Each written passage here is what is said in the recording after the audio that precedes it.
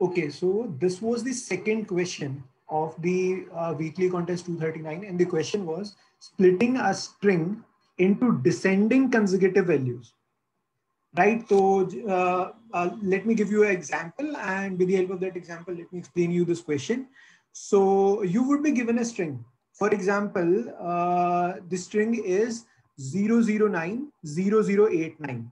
Right. The string would be given to you, and you have to tell whether it is possible to split this string into substrings, such that when those substrings are converted into number, then the numbers are in descending order. They are in decreasing order, such that the simultaneous value, the adjacent value, differ only by one. So let me take this over here and let me explain you in a more elaborate way. So this is the question that we have. Perfect. Now, I hope you have understood the question, but I'll again reiterate. So you are given a string. For example, the string is 0090089. So this is a string. Now you have to tell whether it is possible to split it into more than, greater than, or equal to two substrings, such that when each substring is converted into an integer, for example, this gets converted into 89, this gets converted into 90, then the resultant is a descending order array.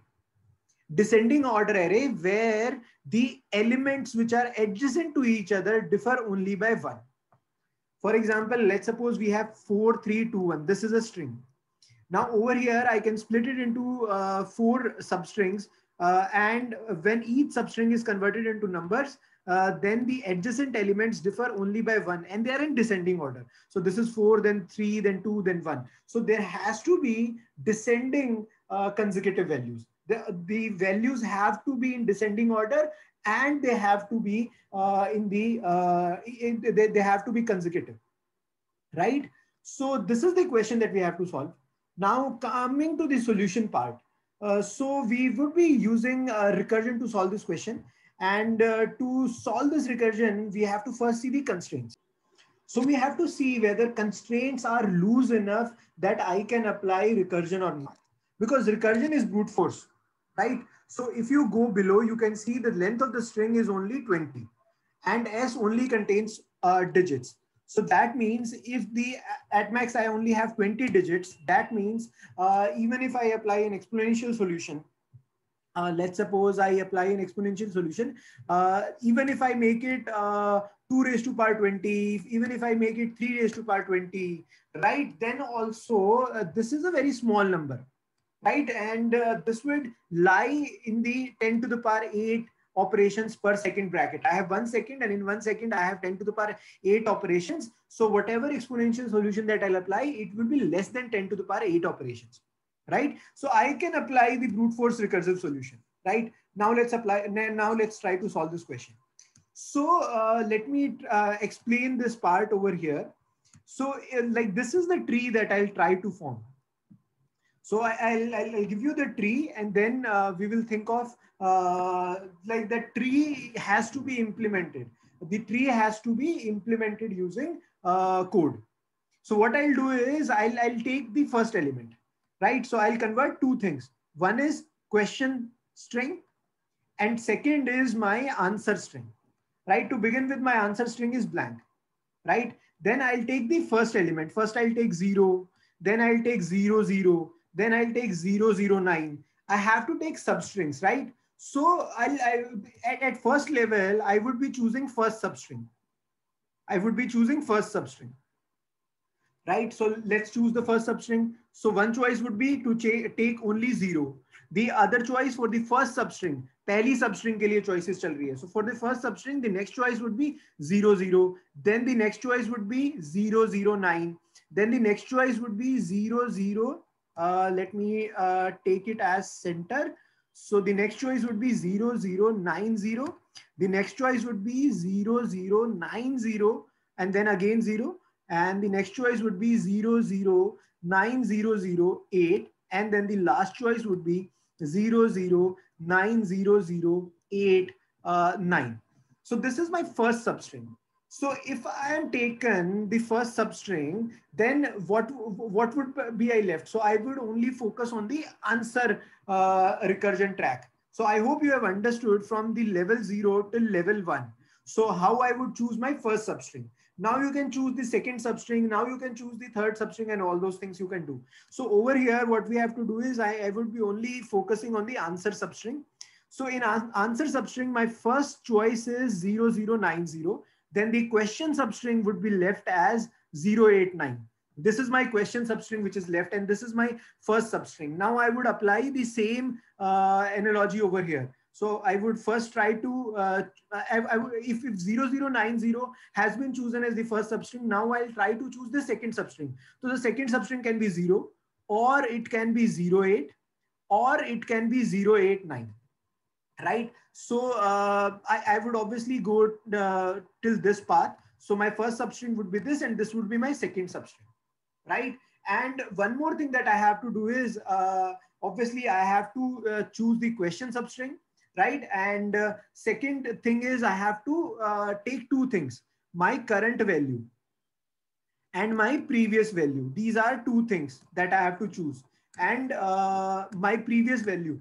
So to begin with, what I'll do is my current value is also -1 and my previous value is also -1. Over here, my current value would be 90 and my previous value would be -1. Over here, my current value would be 89 and my previous value would be 90. And basically, I'll make further calls only if the difference between current value and the previous value is equal to 1. Then only I'll make further calls.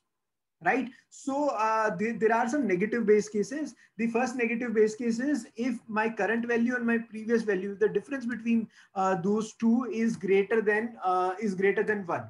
Right? If it is not equal to 1, then there is no point making more calls. So that is one negative base case.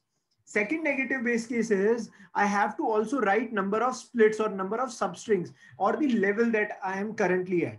Right? I could completely take this complete string as the substring, but this is not the answer, right? I have to take at least two substrings. So I would say that my answer can only come at level 2 or at level greater than or equal to 2, right? So I have to count the levels as well. So if my answer, if my complete substring is traversed and I am at level 0 or I'm at level 1, then this is not my answer. Right? I will stop only when my complete question substring has been divided into substrings, right? When it has been completely traversed into substrings, then only I'll traverse it, right? So my there are a few negative base cases. One, number of substrings or the level should be greater than 1. It should either be 2 or 3 or 4. Second, my current value and my previous value, the difference should be basically the difference should be equal to 1. If it is not equal to 1, it's a negative base case. And my positive base case, let's talk about positive base case. We have talked about recursion level. We have talked about negative base case. Now let's talk about positive base case. So in positive base case, if my complete question substring, if my complete question string is traversed, and if number of levels are greater than or equal to 2, then I would say that this is my positive base case, because I've reached to a level, right? And basically first level, second level, third level, I would only go if the difference between current value and the previous value is 1. Then only I'll move forward. If I have reached at the end, that means the difference between all the choosens, all the partitions is 1.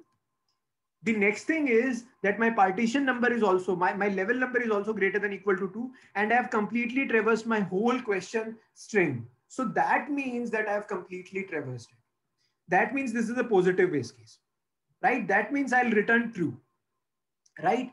So this is what I wanted to talk about. I'll quickly, I wanted to show you the solution as well, but I want to leave this to you as an exercise. I hope this is a simple question of recursion, and I hope you have understood my explanation. In recursion, you have to focus on 3 things.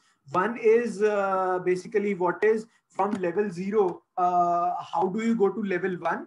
So this is defined over here. I would use question, current value, previous value, and the level. Second thing is negative base case. I've already defined that. And third thing is positive base case. right? And if one of the cases gives me true, then my complete answer should be true. If all the answers are false, then my answer should be false, right? So I hope you have understood the solution. Thank you.